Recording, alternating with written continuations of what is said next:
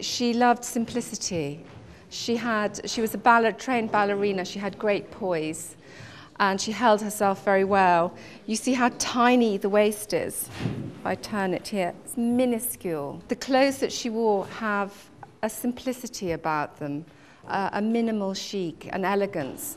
They are very ladylike, and they're not like things that perhaps one sees stars wearing today. She loved colours, she loved to play with colours, and she knew exactly what suited her. So, for example, she said that she liked to wear black, and she liked to wear cream and pastel colours. She liked pink and beiges because she said it made her eyes and her hair look darker.